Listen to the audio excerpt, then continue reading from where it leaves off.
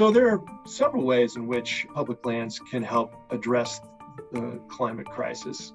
The first is simply by reducing the amount of carbon that we put into the atmosphere by reducing the amount of drilling that we do on the public lands. The second way is by promoting the use of renewable energy in places that we all agree where renewable energy is appropriate. And the third way is by fostering the ability of forests and other vegetation to store carbon, to take carbon out of the atmosphere and store it in the vegetation and soils.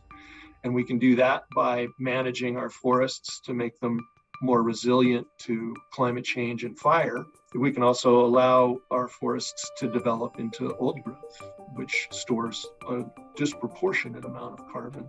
And the last thing that we can do to address the climate crisis on the public lands is to manage them for adaptation to the inevitable changes that we'll experience. We can work to connect our public lands so that species can move in response to climate change, and we can manage them so that they are less susceptible to the changes that are going to be driving the future of the public lands, like drought and increased fire activity.